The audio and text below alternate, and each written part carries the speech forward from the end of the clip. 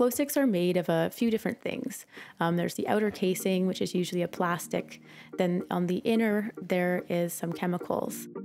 And so when you crack open a glow stick, the activator responds with the other chemicals and the dye, and that is what creates the colored glow. One of the main industrial uses of glow sticks is fishing as a fishing lure. And so thousands are used every day to lure fishing into these fishing nets. And almost all of those, usually end up entering into our oceans and then wash up on the beaches. There are many side reactions that continue to go even after the light has been kind of dimmed. And the chemicals inside actually become more toxic over time.